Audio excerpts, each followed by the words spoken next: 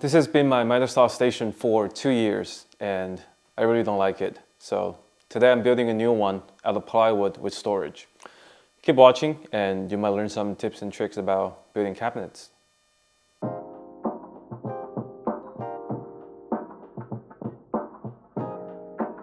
I've designed this, the bottom half, the base cabinets of this miter saw station in SketchUp. The width across the board is 95.75 inches, so just under 8 feet. And the reason of that is because I can use one sheet of 4x8 plywood to cover the platforms at the top. And the height is 34 inches. That's not counting the top that's gonna go on there once I put the saw on. And then the width and the depth of this is 23 inches. So these are square panels. And these four base bottom panels can be cut with on just a 4x4 sheet of plywood. And the side panels can be done with 4 of them can be cut from one sheet of 4x8 with some spare, and then another one can be cut from another one that's from the 4x8, 4x4 here. So essentially everything here can be cut with 2 sheets of 4x8 plywood, and I have some to spare too. And these are stretchers that are 3 inches wide. Alright, that's how it looks. Oh, and here's a 3-inch of toe kick that's gonna be on the saw or on the panel. Alright, let's jump into building. We're building this first, or cutting this first, 34 by 23. So I'm gonna use my Wen track saw to break down the plywood. This is the 34 inches size, so I'm making one 34 inches cut. That way it can be universal. I don't have to measure 5 times. And I'll cut the remaining piece into 23 inches this way. So, and cutting it like this will ensure I have 5 side panels that are all 34 inches in height. And that'll be a very good start to keep the cabinets true and square.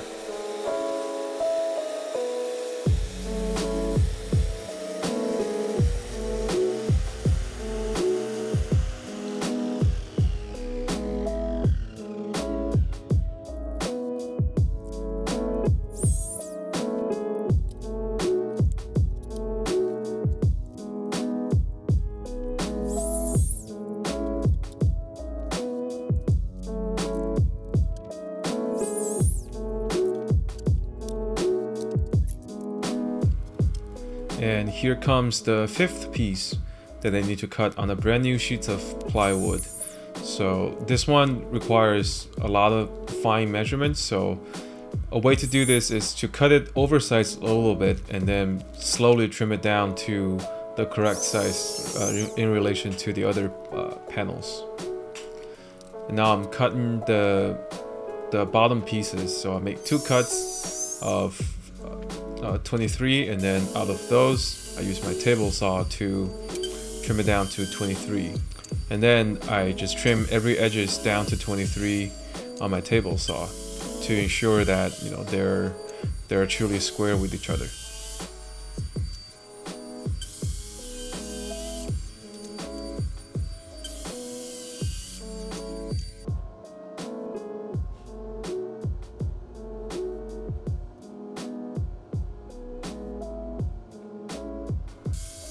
And next are the stretchers.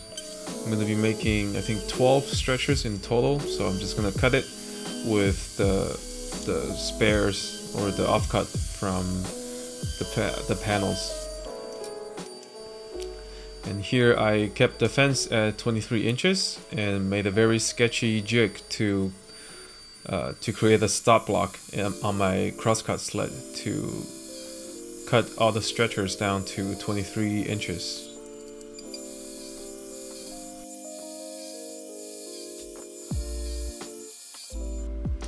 And here I'm marking the toe kick for the side panels. There are 3 inches by 3 inches. I'm just gonna cut it with the jigsaw, with a speed square.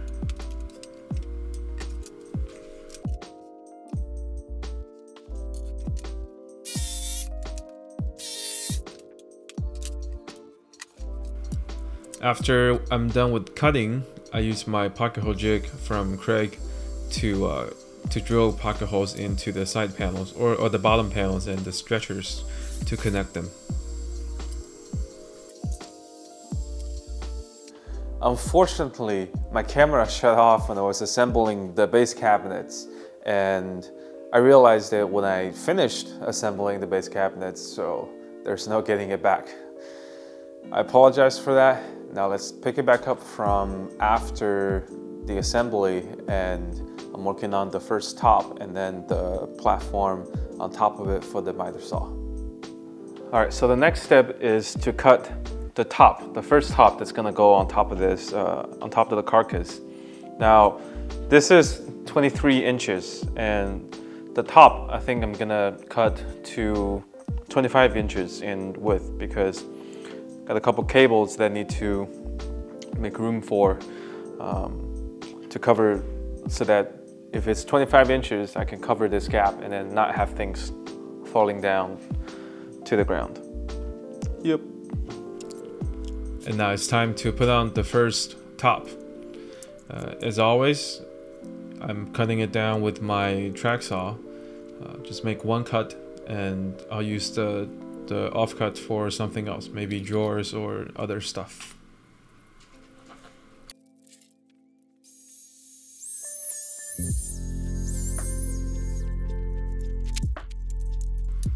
And I use my jigsaw to cut out the cutout for the cables to go through.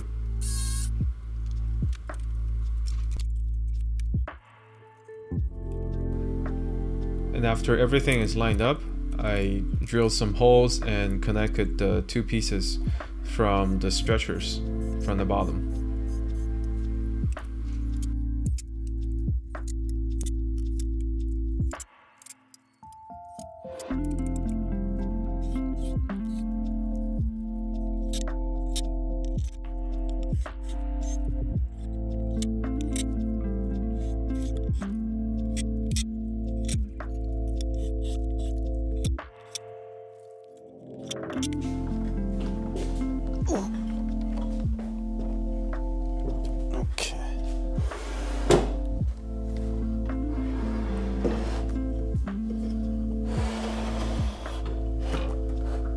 So this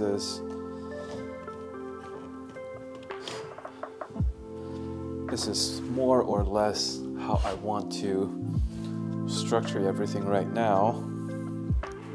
So the idea is I'm going to build a platform on top of this to create the bench top that's flush with the floor of the miter saw. And ideally, I'm gonna build it just a little higher than this, so that I can shim up the miter saw.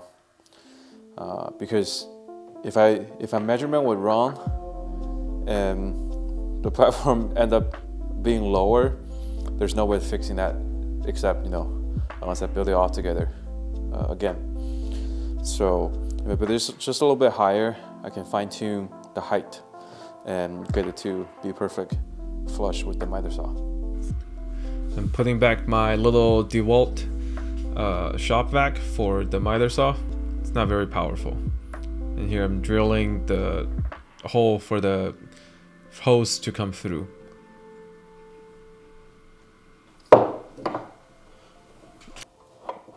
Yeah, so it's about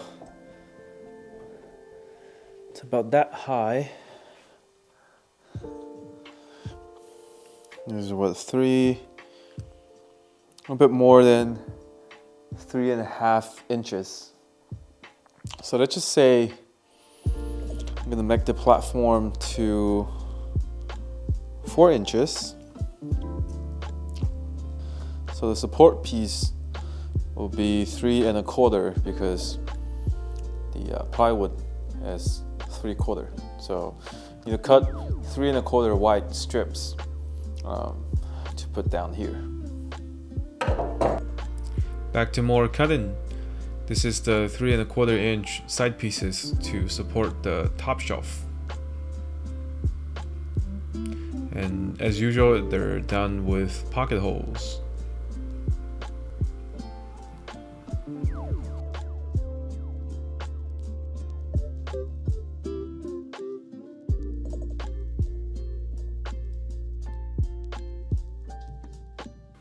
And here I'm making a mark to make room for the miter saw when it swivels around at angles.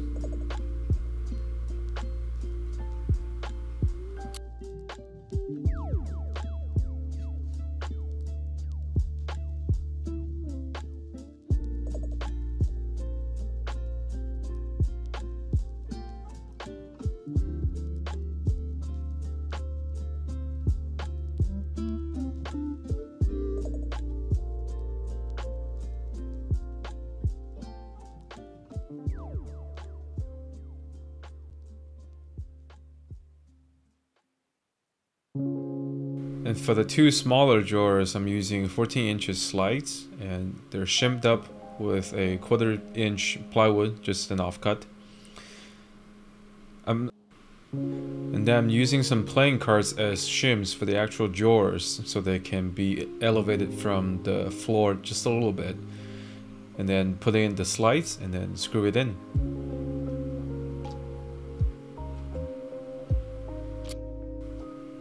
I'm not gonna cover the process of making drawers just because there's only like a couple of ones in this video. The next video is gonna have a lot more detail about building drawers and doors and trays and that kind of stuff. So if you're interested in that, make sure you watch the next part after you finish this part. The longer drawers are 22 inches slides, and I'm using an 1/8 inch plywood or a 1/4 inch plywood to shim it up, because for this ones I built the drawers just a little bit more shallower than the first couple of ones, so I can afford to leave a slightly bigger gap to the floor.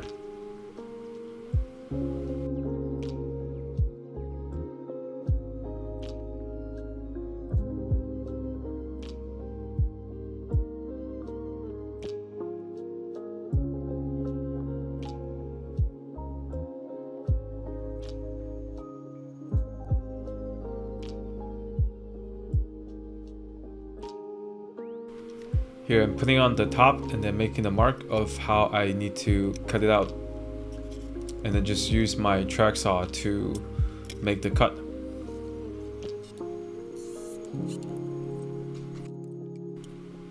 And then I mark a couple of spots to set my screws, and then drill and countersink, and then secure the top to the whole bench.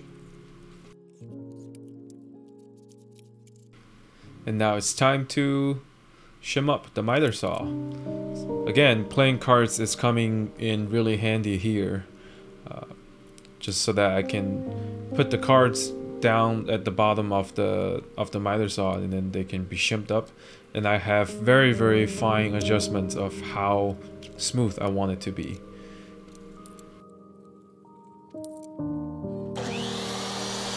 Here's my first cut on the new miter saw station. Forgot what it's for. Oh right, this is the front for one of the drawers. Again, I'm using some playing cards to shim it up, and then I used a Craig drawer handle guide. It's really nice to have something like that. Again, I'll explain this process a lot more in detail in the next video. This video is more about like building the whole structure and whatnot. So here I'm routing out a groove for my T-tracks to be on the left side of the miter saw. And it's raining outside, so my cats are sharing the garage with me, and they like to distract me.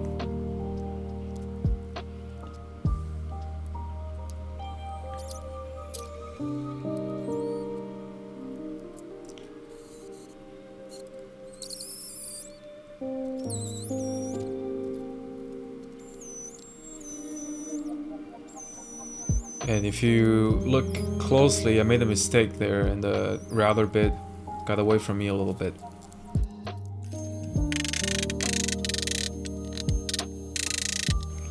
And then I put down the tape measure, just to be exact. Oh no, oh no, no, no, no, no. When I was routing the T-track, the router just came out from me a little bit, got away from me a little bit, and left this kind of a funny dent. Well, it's not too bad though, but I get to look at it every time I cut something.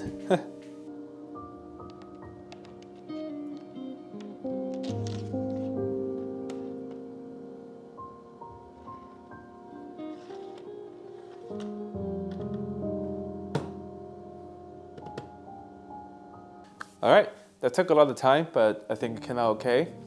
I'm finished with the top side with the T-track and the drawers. And in the next video, I'm going to keep building up the bottom side of the drawers and some pull-up trays, as well as the doors. And stay tuned for that video to drop.